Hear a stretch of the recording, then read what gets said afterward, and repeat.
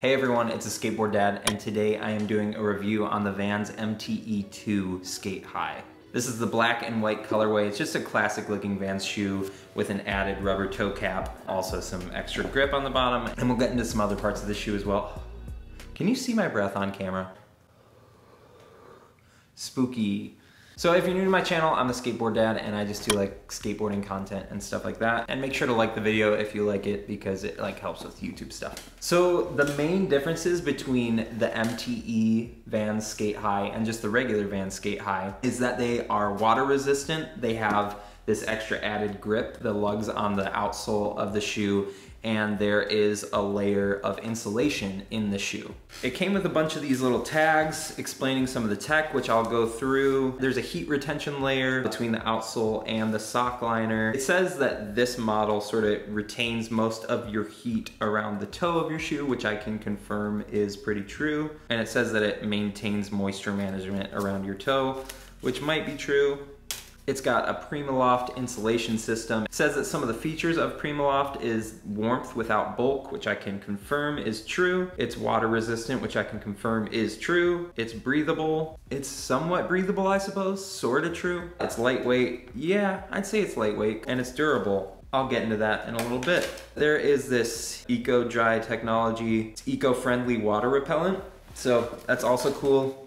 Vans being eco-friendly, that's nice. It's kind of cool to think that Vans cares about the environment a little bit. I'm not sure if it's true or not, but it's marketed that way. So maybe I'll just give them the benefit of the doubt in this video. And we'll get into all of those points later on in the video, that being the water resistance, the insulation, and then the durability and grip of the outsole. Now the differences between the MTE2 line from Vans and then also the MTE1 and the MTE3. The MTE2 is better insulated than the MTE1 and then has this rubber toe cap and some different grip as well. And then the MTE3 is even more so insulated than this and the one. I'm just gonna hold one of them. It's kind of redundant to hold two. Just gonna file that one under F for floor. My experience with these shoes is, one, that they're extremely comfortable. So they have this Vans Ultra Cush insole, which I've had Ultra Cush HD before, and I've also had, I think it's called Pop Cush as well.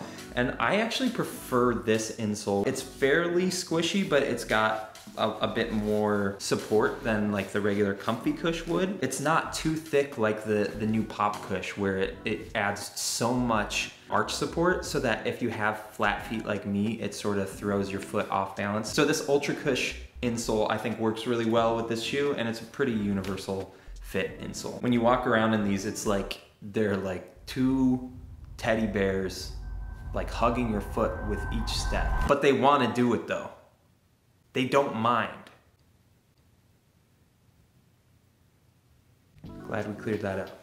Really, really, really comfortable shoe. Also, they are super warm. The insulation, whatever it is, it works well. I can't really wear wool socks with them, or at least thick wool socks. I've found that when I've been more active wearing these outside and wearing thick wool socks like I typically would with a sneaker in the winter, my feet sort of overheat. So I've been pairing these with like a kind of thinner merino wool sock. It's a more breathable material and it's not intensely warm. And I've even worn these with like Nike dry fit socks, which are just like a typical cotton blend sock. My feet have never been cold in these, so definitely a plus on comfort and warmth. One thing that I think is overlooked with a lot of high top shoes is either how easy or hard it is to put them on. My favorite shoe of all time is the Nike SB Blazer Mid, which is a little bit shorter than this. They're like nearly impossible to take off and put on. With this, with these pull tabs and this sort of faux like shoehorn pull tab thing, they're basically slip-ons that you just tighten up afterwards. Like these are so easy to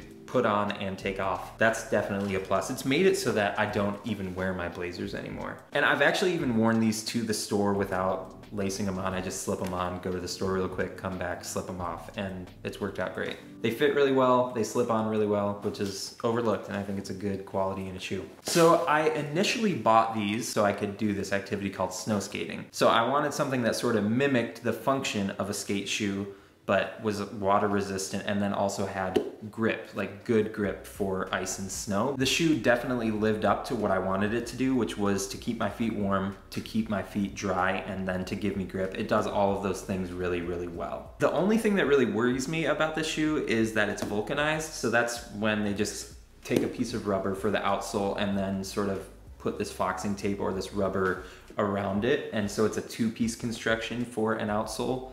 And for a shoe that's like $130, I am not that pumped that that is the technology in this shoe. With a cup sole, it's typically a better construction, less can go wrong. There are less seams for there to be water to leak through. And I've also had Vans shoes in the past with vulcanized midsoles and sole combinations start to peel back here where the foxing tape overlaps. So I hope that that doesn't happen with these, but if it does, whatever. Every shoe has a downside, but this shoe doesn't have that many. Honestly, the construction of these is pretty good, but I don't think it's really in that buy it for life category of purchases. Now, are they worth the retail price of $130? I actually got mine brand new in box on eBay for $50, so they're definitely worth $50. Honestly, if I were in the market for a winterized sneaker that was above $100, my first thought wouldn't be, I'm gonna go run out and buy a pair of Vans. But after wearing these for a few weeks, I think that my perspective has changed on them. Like, I honestly think that this shoe is worth $100 or more. I think the quality is there in the weather resistance, in the grip, and in the insulation, where it makes this shoe worth around the $100 mark, which you can typically find them on sale for around $100. And if you really like them and if you can't afford a $130 sneaker, then I think it is worth it. I honestly do. Especially because a lot of sneakers reach that price point without even having the same amount of function as this shoe. It's not a boot though. It's good for like maybe shoveling the driveway or like going sledding or a snowball fight or just whatever. Just like a leisurely winter activity shoe. But this isn't going to be like the shoe that you're going on hikes with or doing like real winter activities. These definitely will not replace your snow boots. I think this is my favorite shoe I've had for a winter season. So my final thoughts on this shoe, I think they're a great water resistant shoe that keeps you warm, dry,